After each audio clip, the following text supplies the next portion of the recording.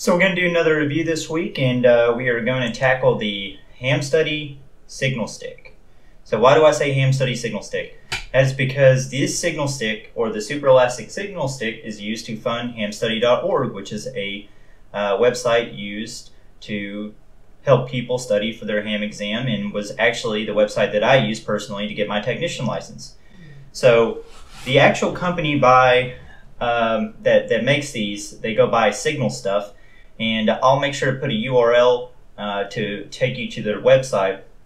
So let's go ahead and get into it. This isn't going to be a video about all the specs of the signal stick. This is going to be about my time using it and what I found out about it, what I like about it, and what I don't like about it. So this particular antenna is praised in the ham radio community, and I think a lot of it really has to do with it funding hamstudy.org, which is a great website. So they do a lot of good stuff, and they're really beginner friendly, so I do praise them on that.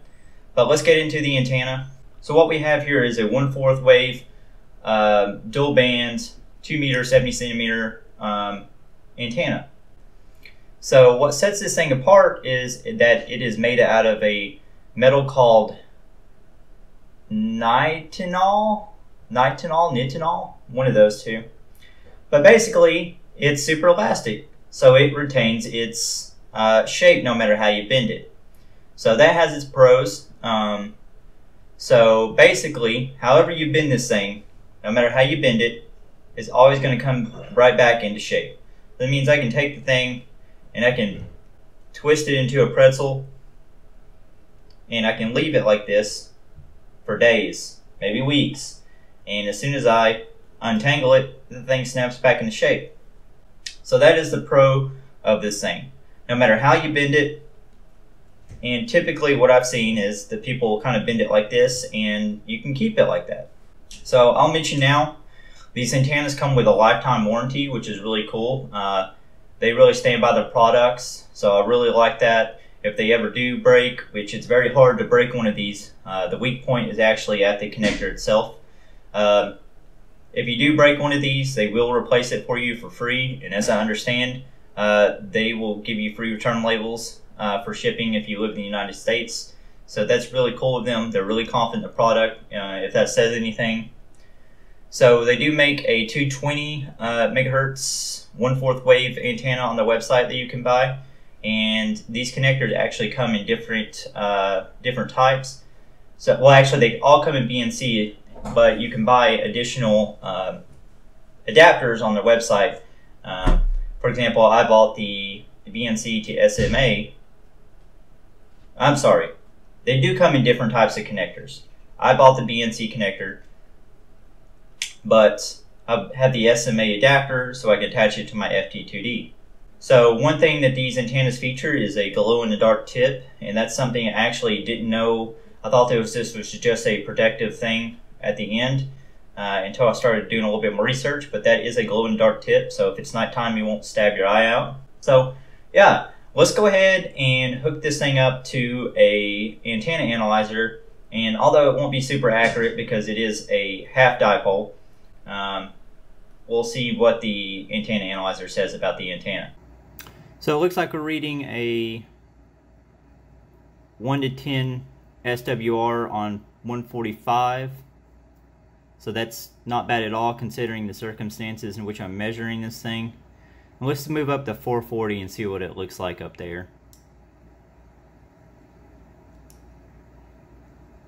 440, it looks like I'm measuring about a 1.25 SWR, so not bad. Looks like it's tuned pretty well, especially considering the way I'm measuring it. I know this isn't accurate whatsoever, and it's actually going to change as I move it vertically, but that'll do for a quick reference just to see what it looks like. So this is what the antenna looks like on the radio. This is my FT 3D. So it looks pretty nice, and you can even take it and still lap it around while it's on the radio. And this is where I'm going to get into the nuances of the antenna. So on the radio, this is what it looks like when it's curved up. So what are the pros of this antenna? Well, it's very portable. considering you can just literally fold the antenna up and you don't have to have it straight out all the time, in itself is a very nice feature to have. You can just coil it up here, throw it in a case somewhere, and it doesn't take up too much room. So that is the biggest pro of this antenna. So the cons of the antenna. And this is where I might get a little hate because these things are loved so much. I haven't heard anybody say anything bad about them, but this is my honest review. So I'm going to say exactly my experience. When it's connected to the radio, the way that this metal is weighted and the way it flops around, I feel like it adds a bit of weight and stress to the antenna port. It is very light, but compared to my Nagoya, it does add considerable weight back and forth if you get to moving around with this thing and you have the antenna on.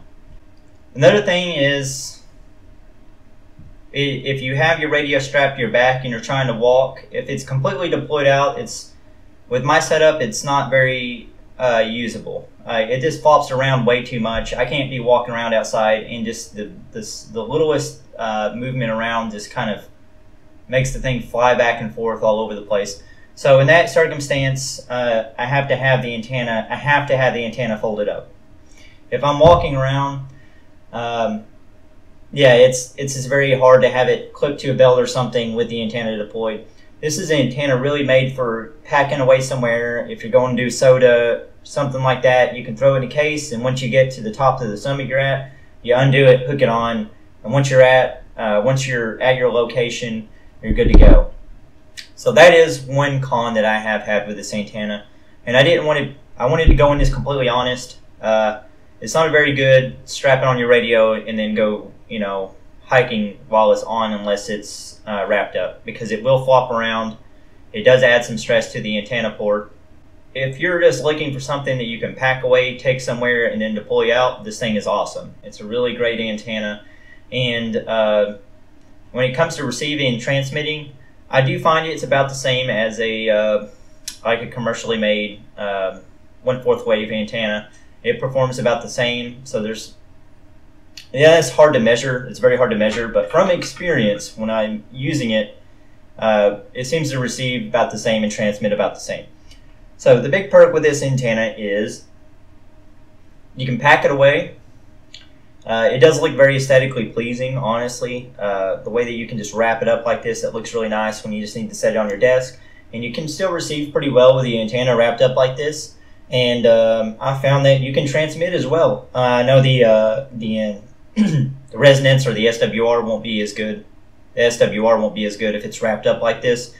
But if you're just hitting a repeater, like a local repeater, you can still use the radio with the antenna like this, and you should be fine.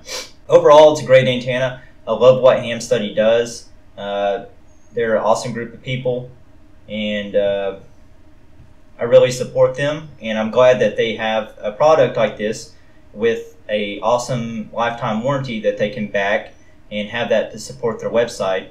So I really recommend, if you're looking for a 1/4 wavelength antenna, go check them out. They make a really good antenna, and if you're doing soda or hiking or something like that, this is a really great antenna to just pack away and get out when you're at the top of the summit and try to make some contacts. Or if you're not very mobile, this right here is also a great antenna to slap on there, and especially if you travel. And that's pretty much it for my review. I hope everyone enjoyed this, and make sure you subscribe to the channel, make sure you rate and comment, and there's going to be more reviews on the way.